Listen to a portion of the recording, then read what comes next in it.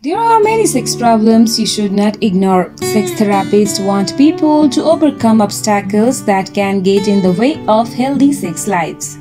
That not only starts with learning about common sex myths but also recognizing sex problems that you should take seriously.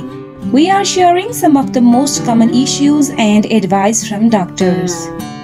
Number 1. Premature ejaculation. This condition involves ejaculating involuntarily right before or right after penetration.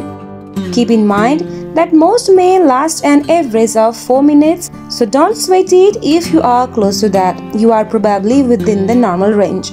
However, if you consistently ejaculate immediately when you are aroused, see a sex therapist for behavioral techniques to work on the problem. Number 2. Vaginal dryness. This incredibly common sexual problem often goes unresolved for most women. Dryness down there can result from breastfeeding, hormonal changes as the women approach menopause, or medication side effects. Low estrogen levels occur naturally with consistent breastfeeding, which can contribute to decreased vaginal lubrication. Hormonal changes close to menopause also causes decreased lubrication and thinning of the vaginal tissues. Number 3. Pain from deep penetration. This type of pain results from the cervix being hit during intercourse and is more common in certain sex positions.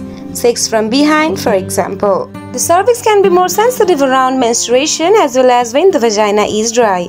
Doctors' best advice is to adjust and communicate with your partner to get the maximum pleasure without the pain.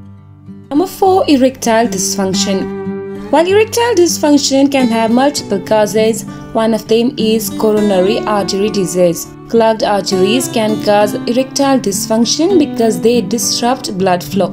Make an appointment with your doctor to have tests run, as this could be a sign of loss of blood flow to the other areas of the body aside from the penis.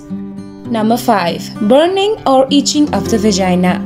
If you are experiencing itching or a burning sensation down there, it may be due to a yeast infection or bacterial vaginosis. A yeast infection occurs when candida yeast becomes out of balance, which can be the result of anything from hormones to douches and vaginal sprays and even health conditions such as a weakened immune system or diabetes. Because it can be transferred between sexual partners, it is best to avoid intercourse until both partners have been treated. Yeast infections often can be treated by over-the-counter creams.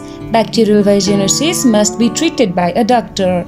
Because it can be hard to tell the difference, it is always a good idea to check in with your doctor.